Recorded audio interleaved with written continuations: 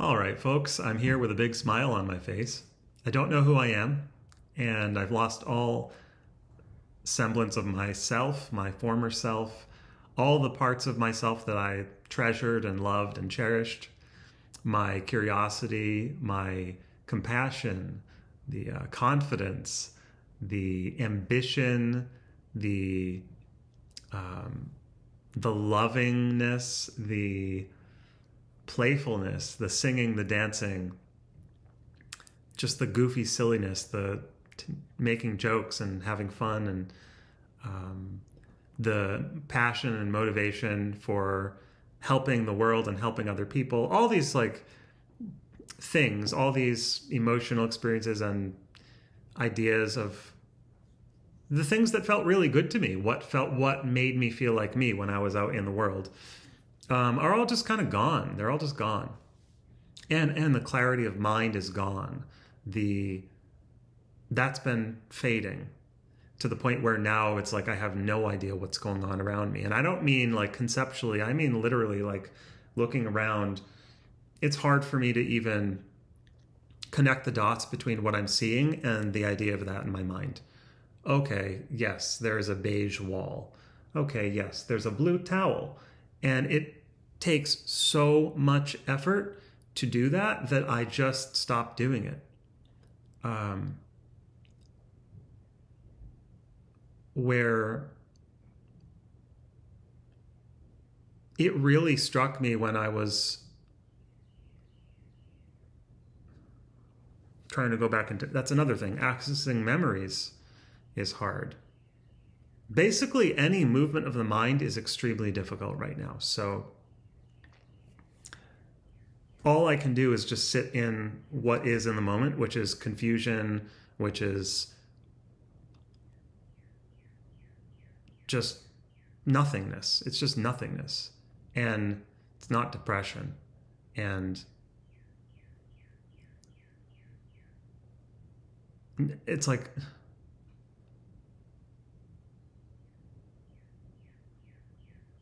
okay, I hear the sound of the bird outside. Hear the sound of the bird outside. I hear the sound of the bird outside.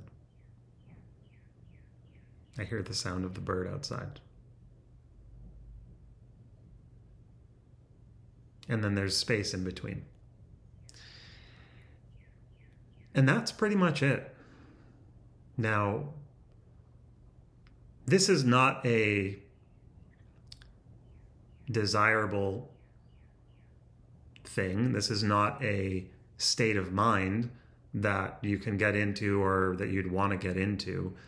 It's not anything. And it's not a spiritual thing. It's not a in the moment thing. It's not a life is what it is kind of a thing. It's not direct experience. It's just what I'm experiencing right now. I hear the sound of the bird. And then there's a space in between. That's it. Now, you know, when we've let go of so much of who we were, even all of the best qualities, not just the worst ones, just the best ones as well. And we've let go of all of our relationships. And we have nothing left. There's still just the sound of the bird and the space between. So we still have something to hold on to. So we have to let go of that. And it's not a forcing. It's not a mandate to do so. It's not something that you can choose to do because it's not an action. It's not like I'm going to take a rest. It's not like I'm going to do anything. And then there's the space between.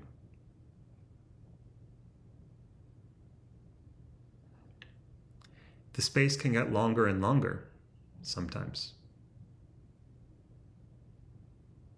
And when that happens, when the space seems to envelop everything. Maybe there was sound and there isn't, and it's not coming back. Maybe there was light and it isn't, and now it's just dark. At that point, we kind of panic, and we will try to find anything that we can possibly do to create activity again. Because to actually go into the silence and into the darkness for real, that's a whole different story, okay? So we will think, we'll talk, we'll move our body around, we'll do self-care, we'll come up with, not to disparage those things, but it's that there's a certain point in this journey where there is nothing you can do.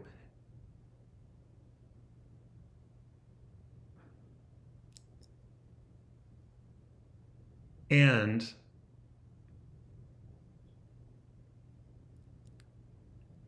it is a very delicate process, because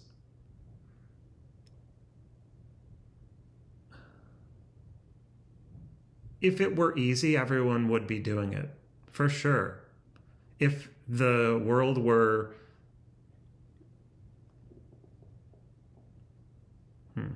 How do I describe that? This is just not a process that most people are going to be doing right now. It just isn't.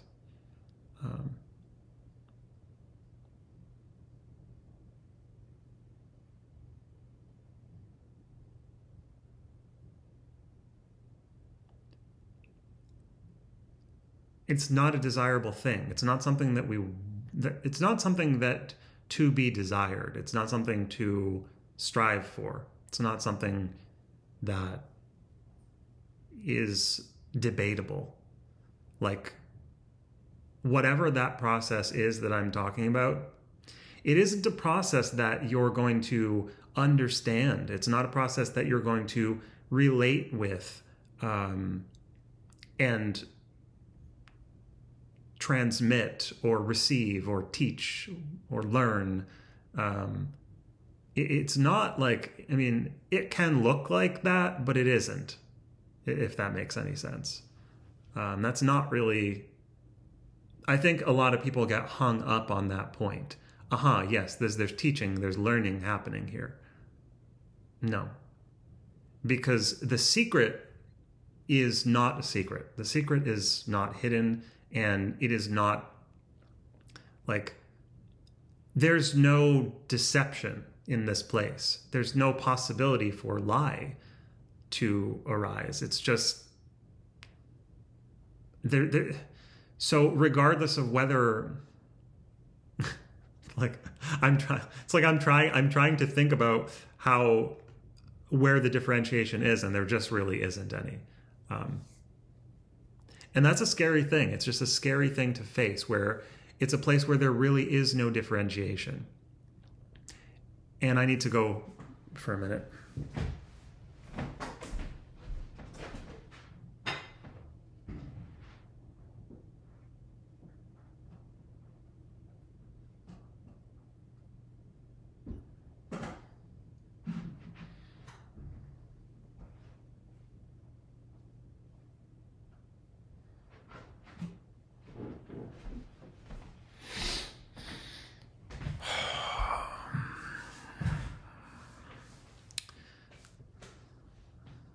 And I'm back. So it's like that. It's just like that. Yeah, this is my bad side that you're seeing now, right? And maybe I'll show you my good side. And that's my good side. It's like that. So.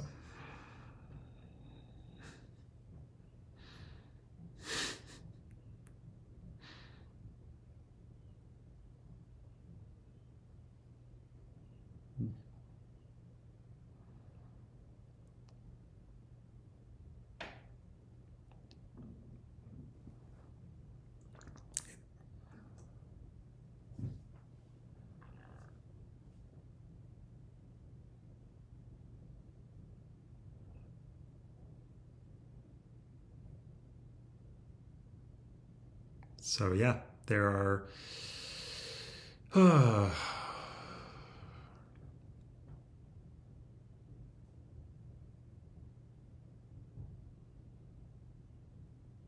sort of like that.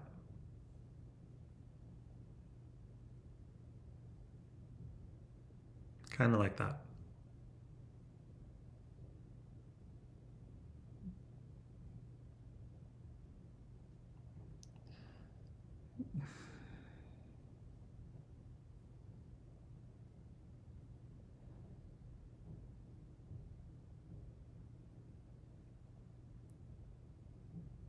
A little bit like that.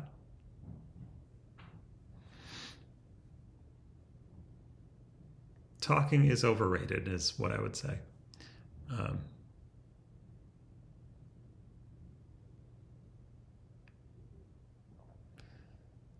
In the sense that, nah.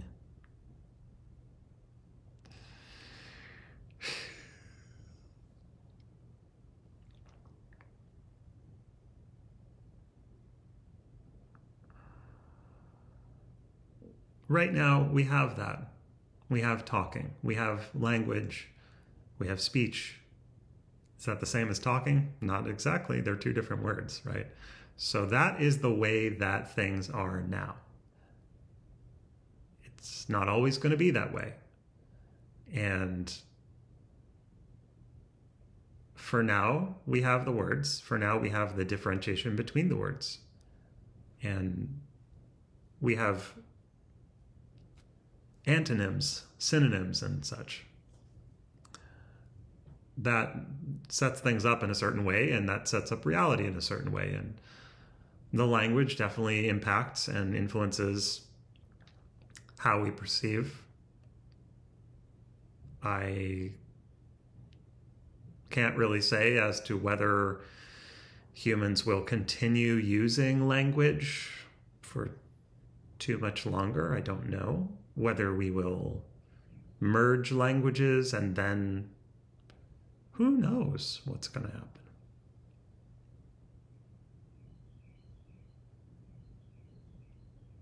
I mean,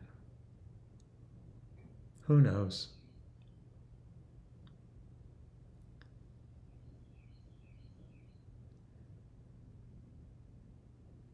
You know, it's hard to rest in a place of not knowing.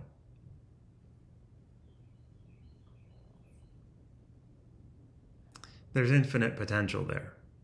And there you can see all the different possibilities of what could happen. And the more people are comfortable, I'm not going to make that kind of prediction. I'm not going to make that kind of prediction.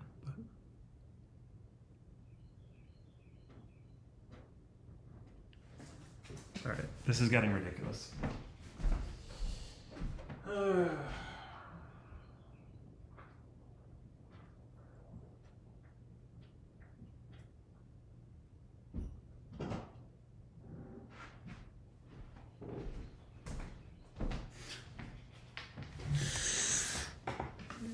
Humans, am I right?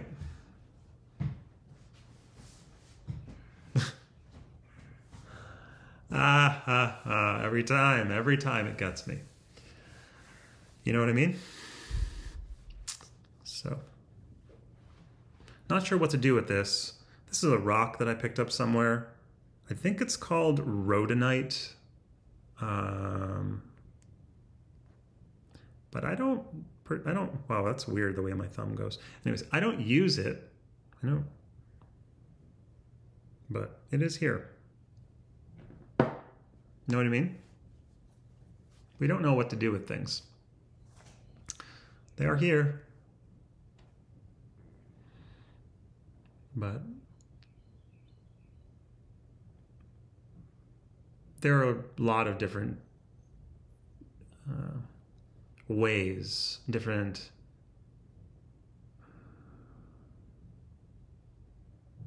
there are many different ways, and yet only one can be. So go figure. It depends on how you see the world. So if you choose to fix your view in time, then of course, like, you know, it's not that things are fixed, but like if you put this on a table, right? Your brain is going to say, okay, well, it's in that spot. No, not really. I mean, it's vibrating. Internally, it's vibrating. Externally, its environment is vibrating. And I mean, it's also not even in that spot. It's in a lot of different spots too. So there's no real fixing of it, but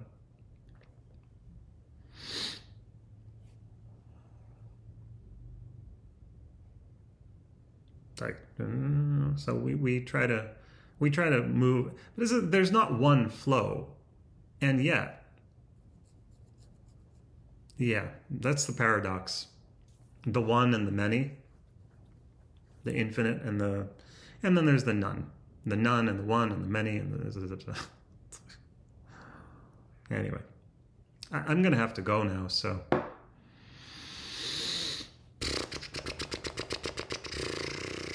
yeah.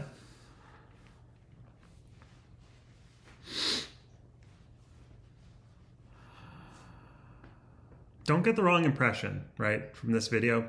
I don't know what you can see about me and about my life, my personal life is, by all accounts, is awful. Awful. It's awful. My emotional life is awful. My social life is non-existent.